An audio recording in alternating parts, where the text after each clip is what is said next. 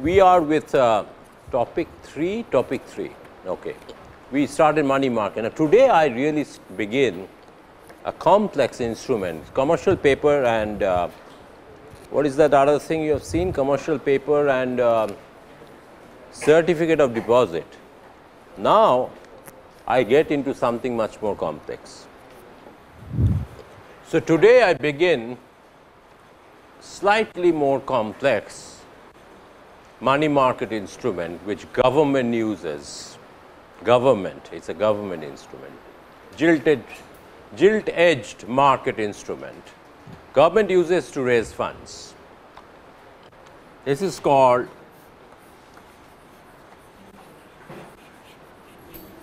treasury bill. This is called treasury bill. So, I am going to talk about treasury bill. Silent, please. Treasury bill is also a finance bill. Do you understand the meaning of finance bill? These are the words you will get in books. Treasury bill is also a finance bill.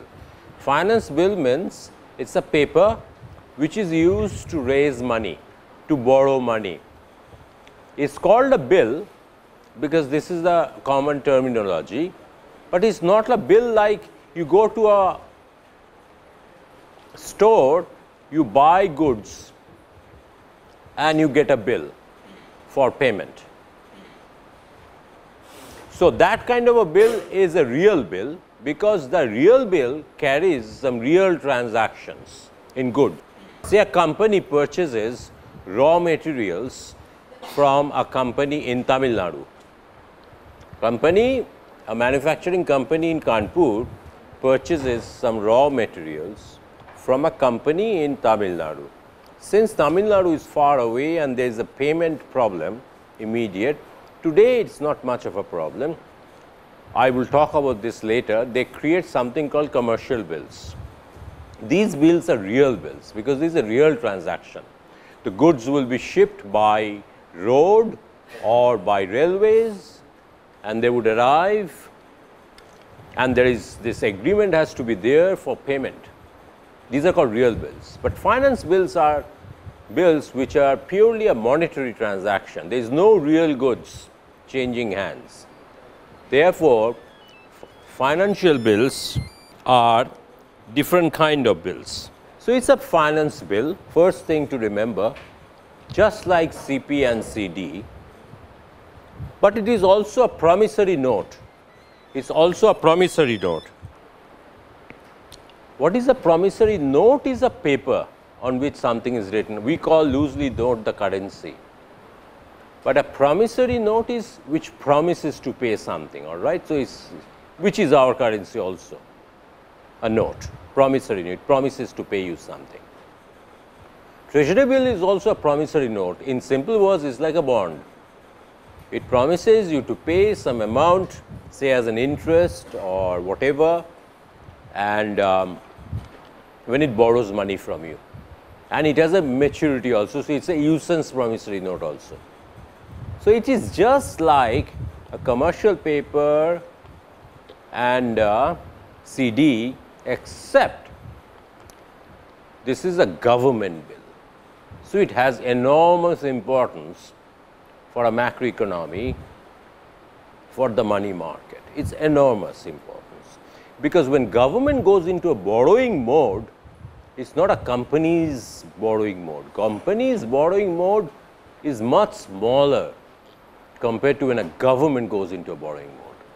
And when government budgets are having deficits, they are usually thousands and lakhs of crores, all right. So, a borrowing mode there using treasury bill to fund it, to finance it, is a big issue. It does influence the market, the interest rates, etc. It is very important. All right. So, I am going to go through slowly treasury bill. So, it is usually the government bill, a finance bill and a promissory note like CP. But interestingly enough, at least in India, I do not know about all other countries, practices. Some countries may have similar practices. After all, India was born after many countries. So, India adopted many things from the Western countries. Our constitution was adopted from various Western democracies, the British constitution, the American constitution, etc. Our parliamentary system is very much borrowed from the British parliamentary system, the concepts, etc. Similarly, our central bank was designed after some other central bank, maybe Bank of England. Now, normally, not so much these days, for years, Central Bank of India used to take the responsibility of selling the Government of India's treasury bills. Government of India, its treasury bill, but the responsibility of selling it was with RBI. So, RBI was acting like an underwriter for the government. So, when a company sells shares, it does not directly go to you and me and knock on your door and sell shares. It appoints underwriters who take the responsibility of selling the shares. So, RBI was acting like an underwriter for government bills for a long time, the treasury bills. Anyway, so I will go to all that. Now, historically, which is not anymore true, so far my understanding goes, there has been two types of treasury bills the Government of India has been selling. One called ad hoc treasury bills,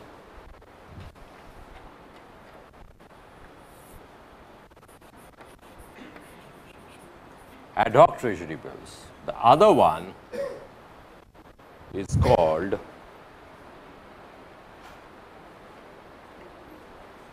ordinary or regular treasury bills.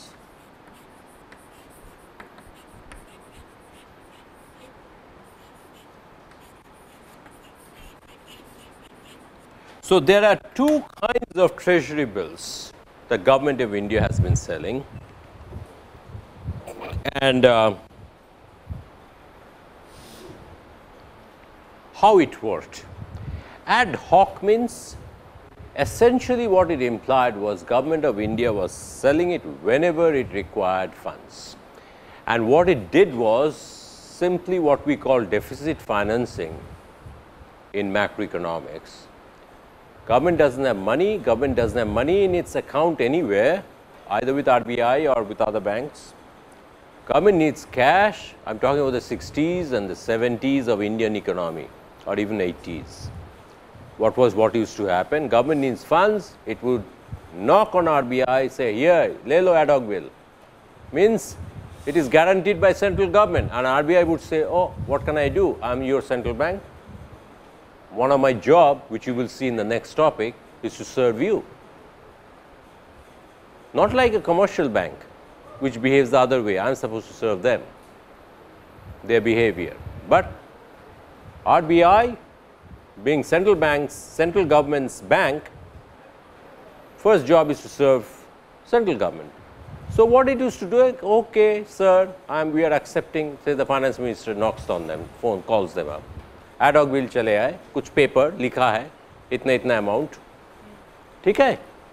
Okay, what RBI would do? Doesn't have cash, starts printing, hand them over. Now, if you go to a bank and say, I don't have cash in my account, give it to me, bank won't print and give it to you. But central bank can do that for the central government in particular. I don't know so much about state governments, they also sell treasury bills, but I don't know much about that interaction. Their ad hoc bills became notorious in some sense in India, because they were sold anytime, any amount central government wanted, and then sometimes RBI would say, oh, too much of printing going on. So, they would then take the responsibility that maybe 50% of the cash they would print and 50% they would go to state governments, semi-government departments, people like you and me, maybe foreign governments, all right, to get the money. So, it would act like an underwriter. One is like a financier, okay, and the other part was like an underwriter. Okay, I am going to try to sell this on your behalf to whoever is willing to buy them. Right now, famous US government treasury bills sold all over the world. Main investors are like China. देश के अंदर तो रुपया है नहीं. So, they are going to China etc. and buying them. Europe may be purchased नहीं हो रहा. Europe doesn't have funds. In fact, Europe is asking China to help them out. It's fascinating stuff going on in the Western world. Europe is asking China to help them out. USA is asking China to help them out. They are the main investors in treasury bills. Their own country, banks, etc., how much they purchase, I don't know. But I have heard the largest investors are China. One of the largest investors is China. So, this is the ad hoc bill, and ad hoc bill had a very funny thing. It has no market related relationships. It had a fixed return, which either the central bank, the RBI, or RBI in concentration with the central government would fix it. No market determined. So, how would they fix it, you think? The discount rate or the interest rate? Very low. So, the interest burden of the government is low. They are short of cash. They want as much cash as possible from elsewhere. And when they fix the return, they had the power, they would fix it very low. It is not market determined. Okay? All right. In the market, it would have been very high, because how much of money existed in elsewhere in the economy to buy central government bills often on a regular basis. It was not possible. All right. And it was very low, and you won't believe me, the rate of interest was pegged. Pegged means fixed. It was pegged at 4.6% for a long time, decade after decade. 4.6%. Is it any decent return? In India, sometimes those days inflation rate went up to 25%, and the treasury bill interest rate was fixed at 4.6%. So, nobody was getting any return. Why government was doing it, you understand? Government did not have the financial standing to repay any decent interest.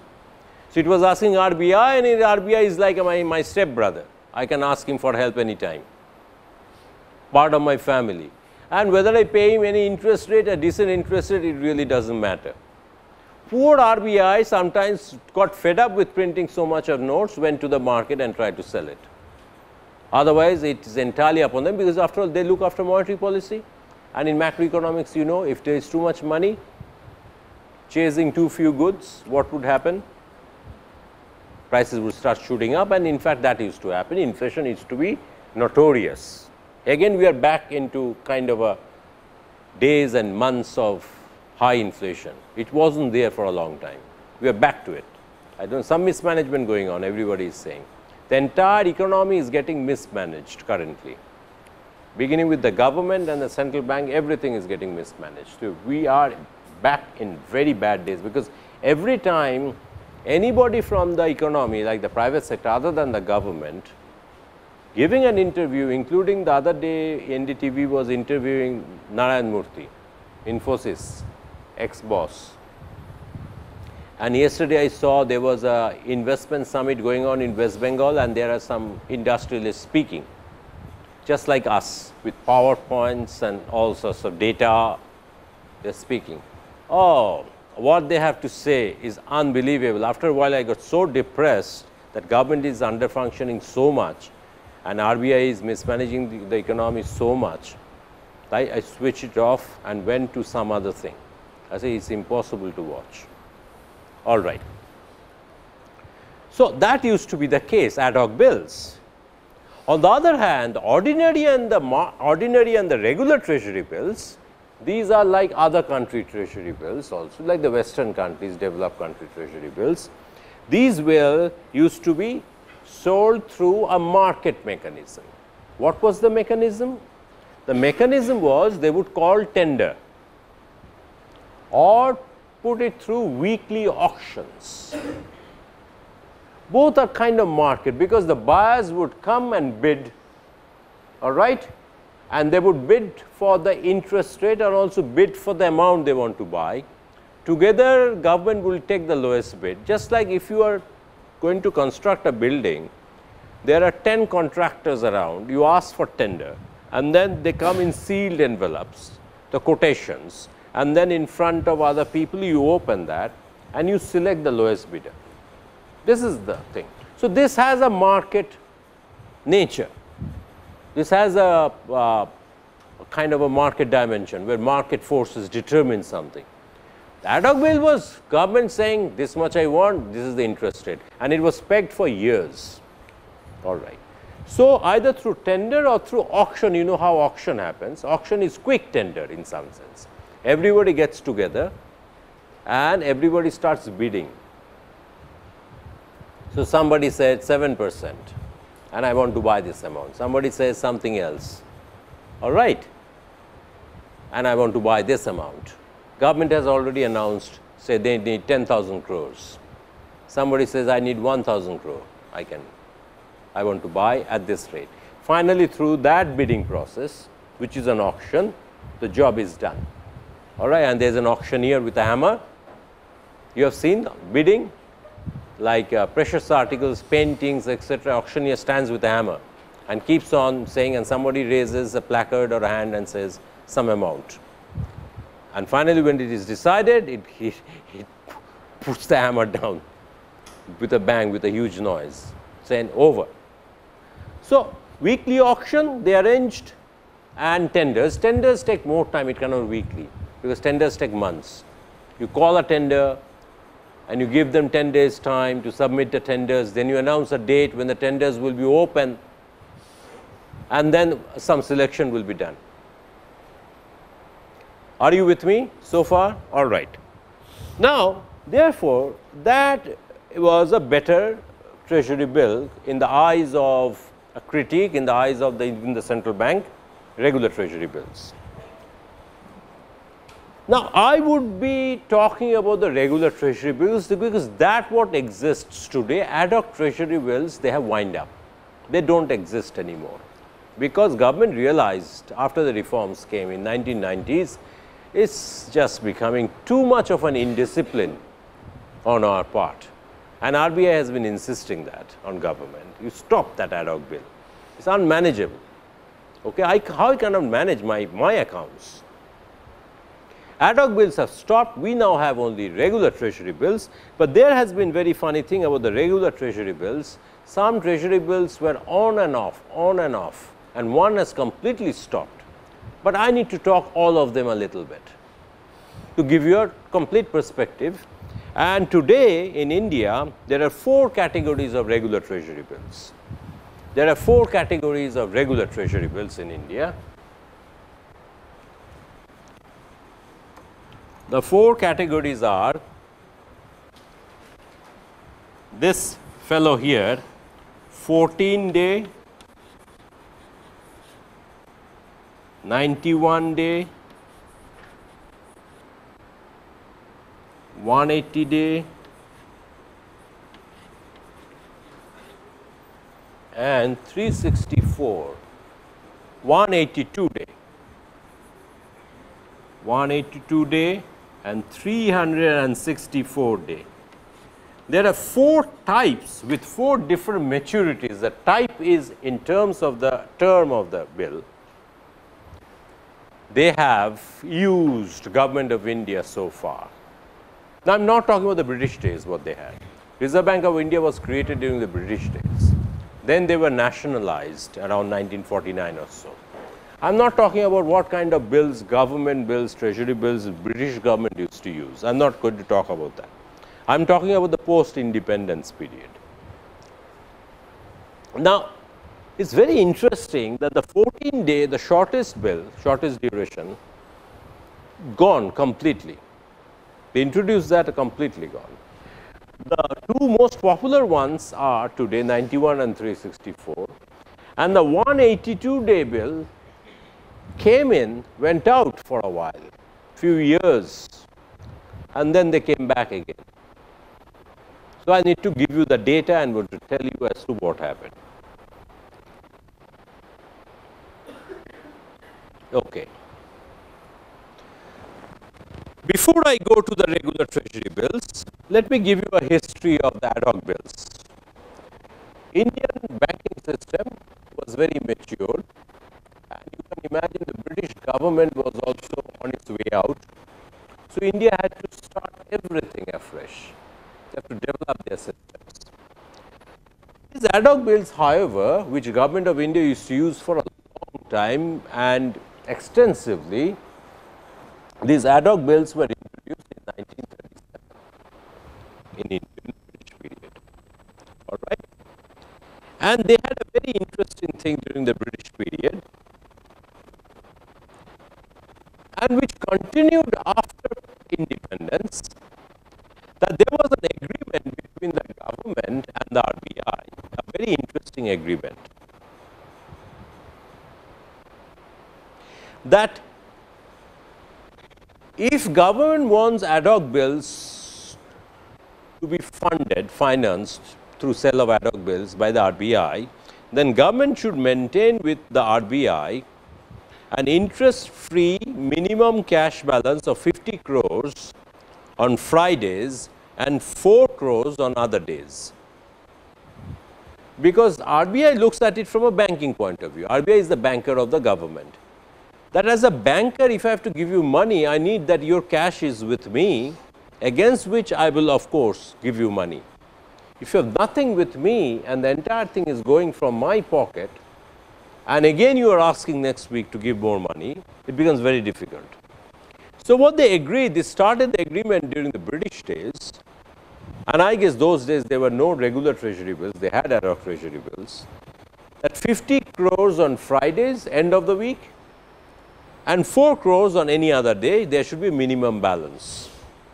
Whenever cash balance of the government will fall below this minimum, government would replenish the cash balance by borrowing from the RBI against the ad hoc bills. Ad hoc bills came into existence as something which would be floated whenever government is say overspending and the minimum cash balance, their balance with RBI, which is their banker, is going down below a minimum limit.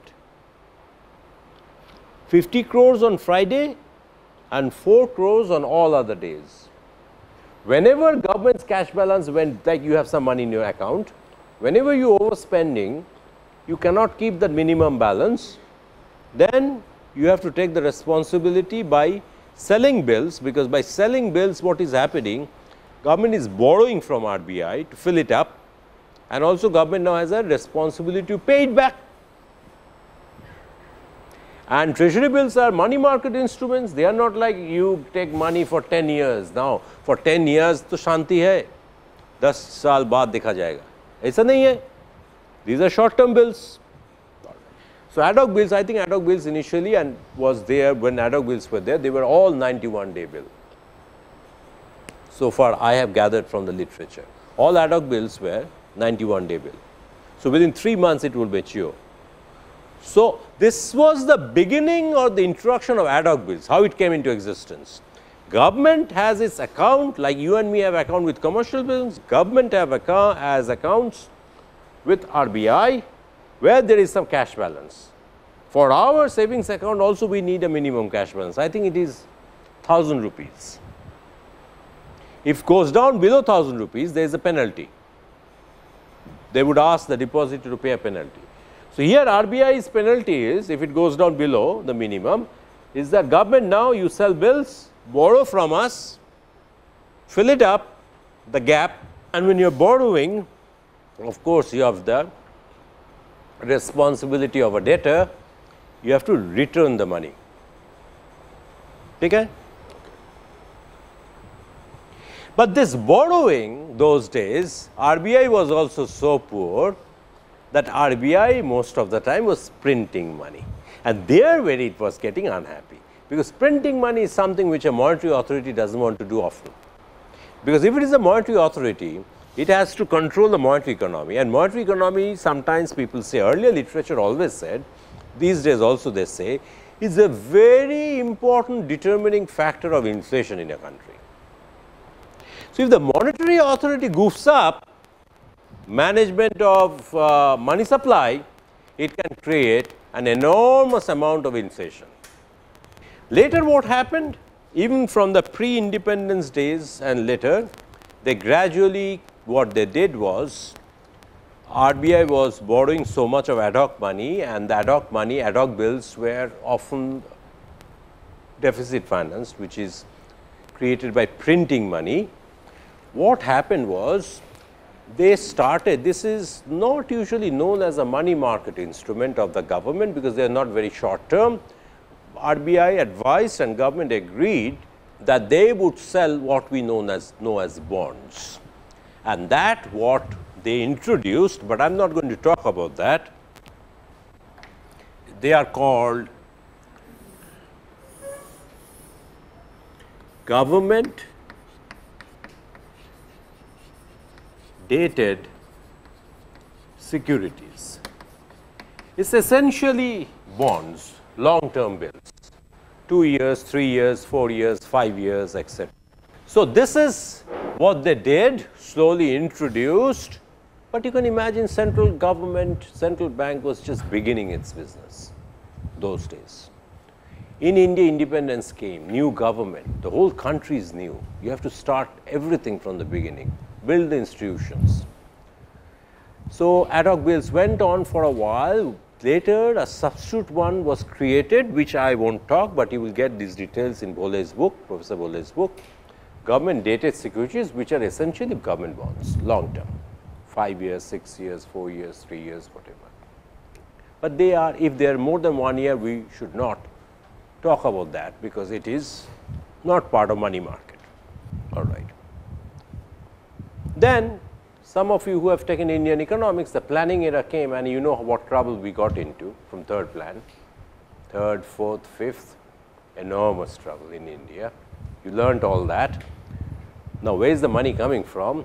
Therefore, government of India was in big trouble. So, it was immense strain on RBI to keep on funding government, because government balance was never 4 crores and that 20 crores. It was probably nearing zero often. So, ad hoc bills were extensively used. Finally, September 9, 1994, after this reforms, when the reforms started in India, Government of India and RBI entered into, after how many years then? 50 mein plan shuru hua, 44, 45 years, they got into an agreement, the agreement again between Government of India and RBI, that we would now phase out ad hoc bills completely. No more ad hoc bills will be there. We will return all the money that we have borrowed from you against ad hoc bills by 1997-98. By 1997-98, Government of India promised RBI that we would phase out completely all ad hoc bills.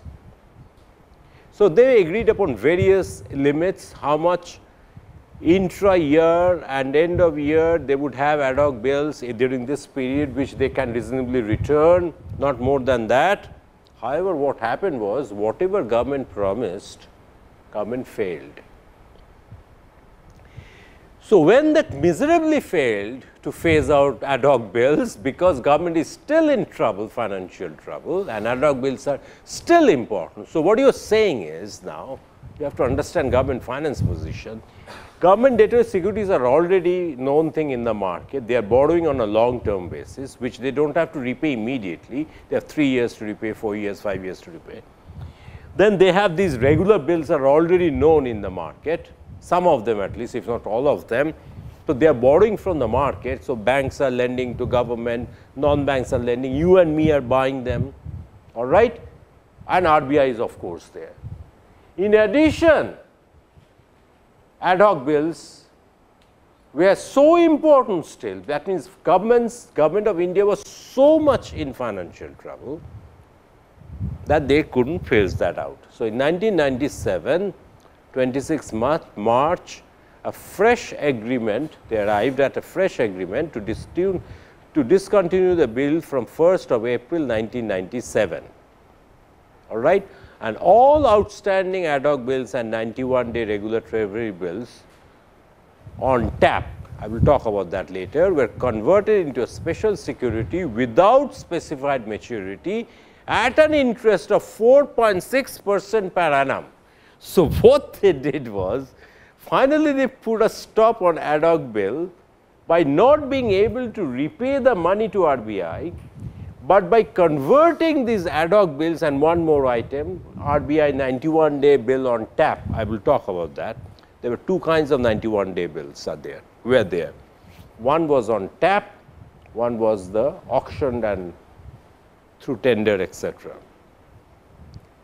So, 91-day bill on tap jo tha, plus ad hoc bills, they were all converted into some special securities of the government. Security means basically a bond paper or something, which would annually pay whoever bought them, either RBI or the banks or whoever have bought them or other governments.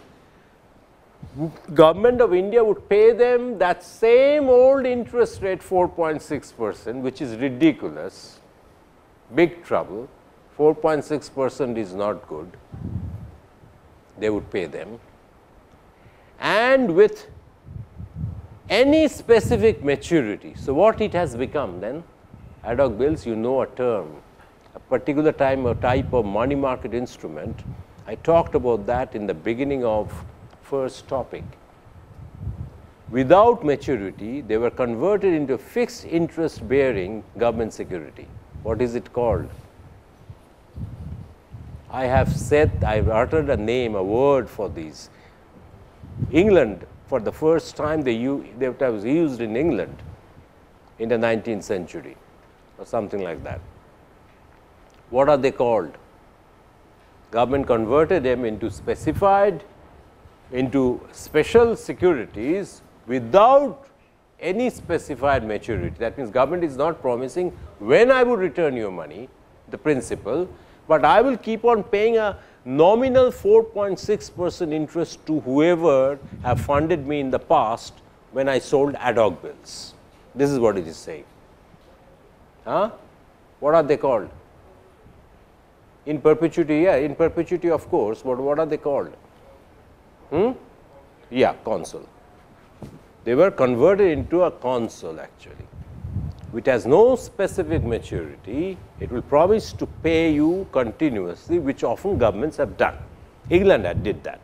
When England was in trouble at one point, it sold consols where whoever bought them will get an interest rate, but there is no promise. This is not a typical bond, not a typical bond. Bond has a finite maturity period mentioned.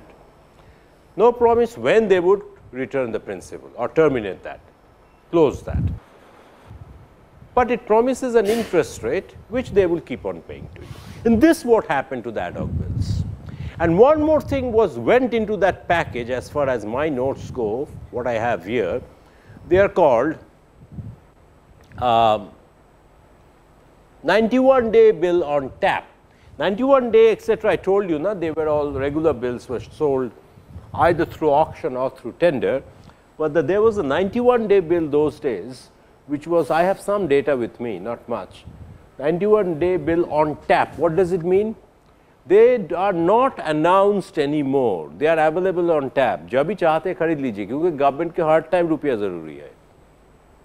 So, whenever people had some extra cash, thought government bills are safe because it's part of gilt-edged market, risk free, they would go and open the tab, basically ask across the counter, give it to me. Like the way we go and buy jam and butter and bread. They are always available. It's not the shop announces, today we are selling jam and butter. Or another day it announces, today we are going to sell something else. All right? Is always available. So, on tap there was a 91-day bill, दोनों को ही बंद कर दिया, converted them into special securities with a fixed interest rate without maturity. Consul, essentially consul, they were converted into consuls. All right. All right. Then the 91-day bill came, the regular bills. These are the discussions I need to have. And I have some information on this. It's quite interesting how Government of India funding process went.